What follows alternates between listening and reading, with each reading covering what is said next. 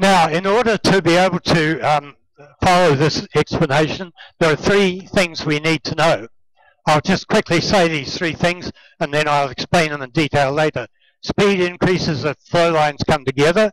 Increased speed is associated with lower pressure, and fluid pressure acts perpendicularly to a surface. Okay, so if you have fluid, or that means water or air flowing through a pipe with a constriction, and if you assume, and as is normally the case with a hose pipe or water coming out of a tap, that the flow is non-turbulent and that there's no build-up of water or air in the region of the constriction, then the flow lines will look like that. And that commonly happens. So, if the amount of water crossing this cross-section per second, no, put it this way, the amount of water crossing this cross-section per second must be the same as the amount of water crossing this cross-section per second, otherwise there would be a build-up of water. So if that is to be true, then the only way that can be true is for the speed of the water here to be faster than the speed of the water there. Okay, that makes sense? So the picture will look something like this. We can animate that, and the arrows represent the speed of flow. It's quickly there and then slows down out there. Right, so the conclusion to draw from this is that where flow lines come together like this, the speed of flow is greater than where they're further apart. So store that piece of information in your memory banks. Right, now, conservation of energy is a well-known fact of life. You can't prove it, but nobody has disproved it. So we all agree that that is true. The particular form of the conservation of energy that we need here is this, that the sum of potential energy plus the kinetic energy is always constant. So what that means is that if I hold this thing here, then it has the potential to drop to the floor. So here the potential energy is maximum, but of course there's no energy due to motion, no kinetic energy. But when it, just before it reaches the floor, it's lost all its potential energy, but it has a maximum kinetic energy. So, and at every place in between, the sum of the two is a constant amount. So when applied to fluid flow, if you have a region of air here at high pressure and a region of air over here at lower pressure, then the high pressure will flow toward the lower pressure, and in so doing will speed up. Think of a vacuum cleaner. There's air over here, and it goes whizzing in through the elephant truck of the vacuum cleaner. Okay, so that means that for air or water, for fluid flow, kinetic energy plus a pressure equals a constant. That's equivalent to saying potential energy plus kinetic energy is a constant. So where the speed is high, the pressure is low, and where the speed is low, the pressure is high. So store that bit of information.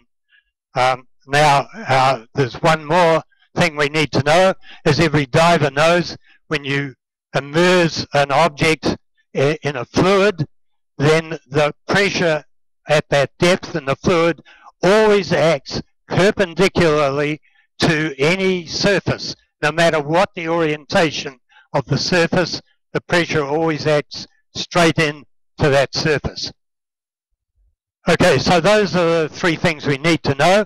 So now when you look at the flow around a sail, at this point we'll accept that the flow around a sail looks like that, and you will all have seen diagrams in books like that, and you can visualize this in a wind tunnel by putting a little smoke emitters along here, and the smoke will follow this sort of line. This actually has been done by a method called an electric analog method, which I might have time to say something about later. But anyway, accepting that this is what the flow around the sail looks like, it's immediately obvious now how you can get a force perpendicular to the flow direction, which is horizontal, because here the flow lines are wide apart, therefore the flow speed is slow, and therefore the pressure is high. Here the flow lines are close together, therefore the pressure is low, and the speed of flow is high. And so there is a net upward force. This pressure here is greater than the pressure there, so there's a net upward force, and that is a lift which is at right angles to the direction of flow. Oh, is that what? Oh, forget that argument. Oh, I know what you're saying now. This is a stupid argument that you often see in books. They say that because of the shape of an airfoil, it's further for the air to go over the top than along the bottom, and therefore it has to go faster, and therefore the rest of the argument then makes lift. But there's no law of nature that says when some air splits that the two bits have to meet up at the other side. That's nonsense.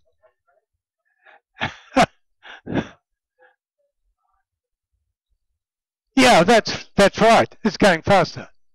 And so we can depict that more or less like this. Here's the sail, and on the windward side of the sail, you've got a whole lot of fairly high pressure regions. On the leeward side, there is lower pressure, but the higher pressure here overcomes the lower pressure, so we can draw the diagram like this, if you like, where these are the net pressure forces across the sail, and of course these could be combined into a single force up here, which is what we started with. And that is a different kind of description to what you will see in a lot of books where they talk about suction, which is a very peculiar thing which doesn't really exist. Anyway, that's another story. Now, let me just, let me just go back to that.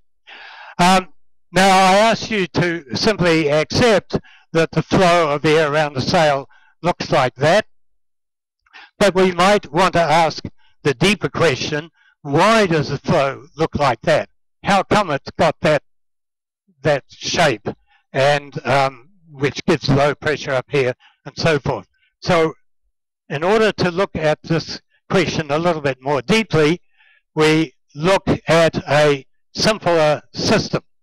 If we have a cylinder and we have airflow past the cylinder, one can calculate the flow in the ideal condition where there is no viscosity, and we're not interested here in drag. We're only interested in lift, so that's perfectly permissible.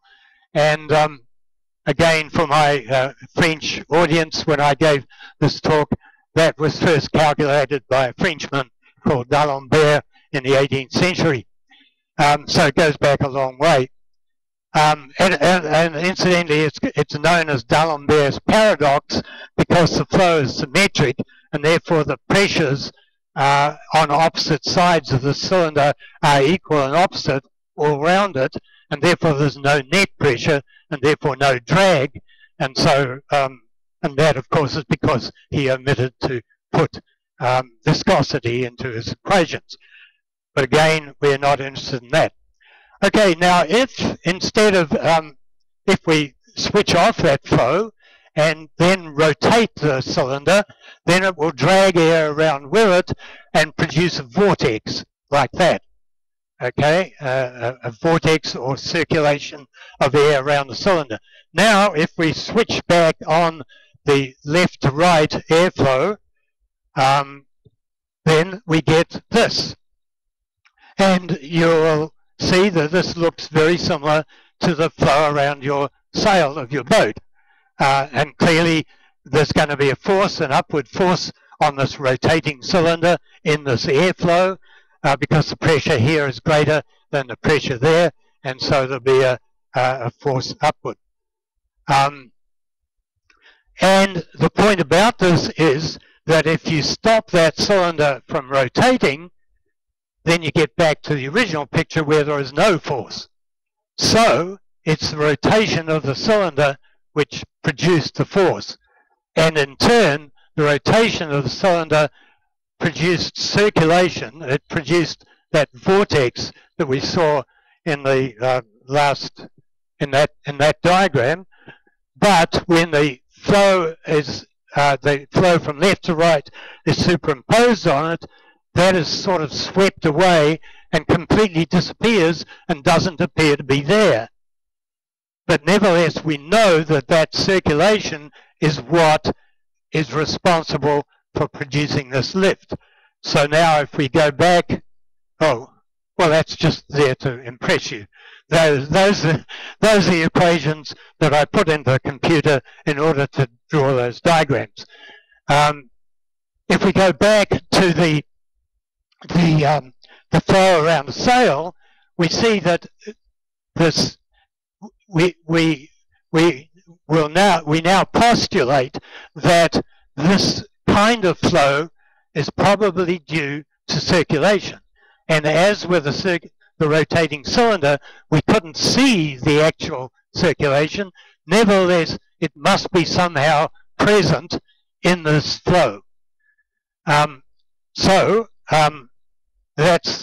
theory. Again, I won't worry about that. That's theory, but in order to be sure that that is correct in practice, we need to do an experiment and prove it. And the experiment that proves this so nicely was done 100 years ago by a German man called Ludwig Prandtl in the University of Göttingen in Germany. And what he did was he got an airfoil shape, he put it in a tank of water, and in the tank of water were fine aluminium powder. And that's what all those little dots are. And the fine aluminium powder, when this is moved, will show the flow of water around the airfoil. And so when he did it, this is what happened.